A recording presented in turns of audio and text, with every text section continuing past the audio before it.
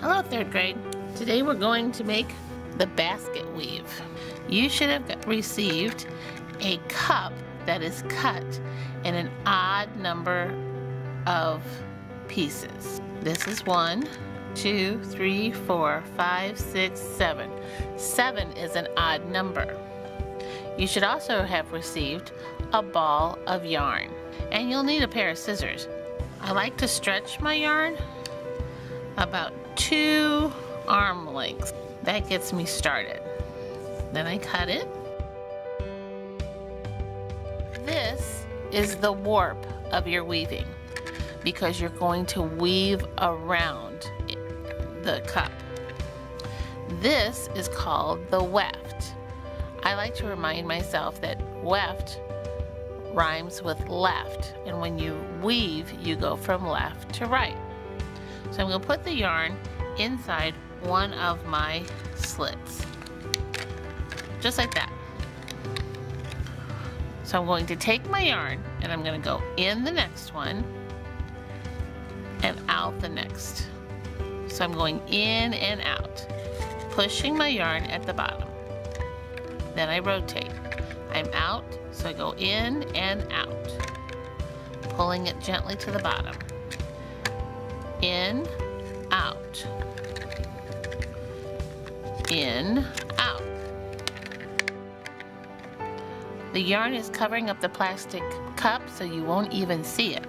In, out, in, out. Keep weaving until you run out of string, and then we'll add some more.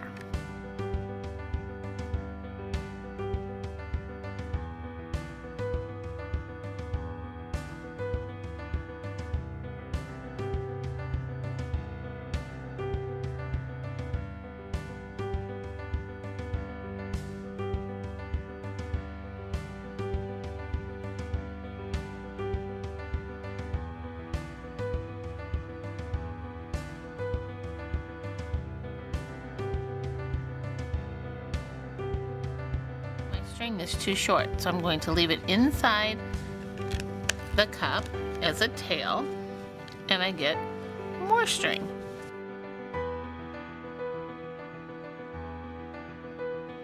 To start a new string, I put it inside the cup just like before, and I kind of hold it a little bit and go around 2 or 3 of these of the cup. So I go out, in, out, rotate,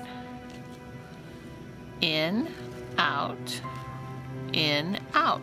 I just keep going until I get to the top of the cup.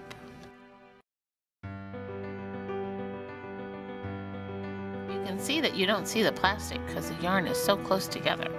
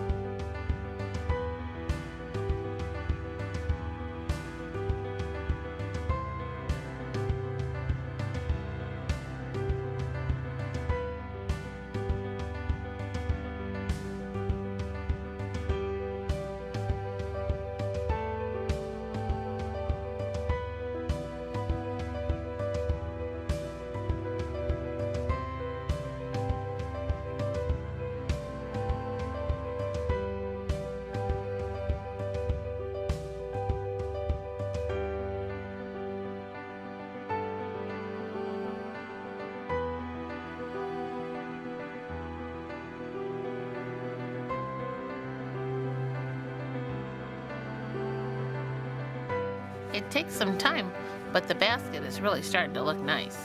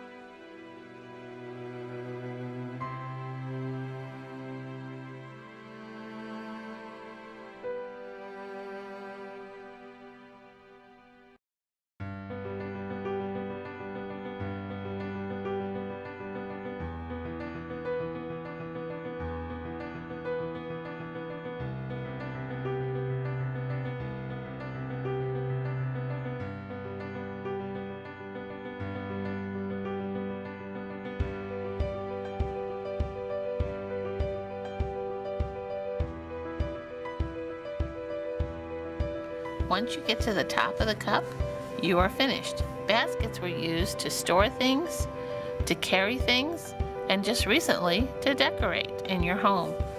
If you had different kinds of yarn color, you could make stripes on your basket. To get rid of the tails on the inside, just take your scissors and cut close to the side walls. Try not to cut the walls. At the top, you tuck them inside.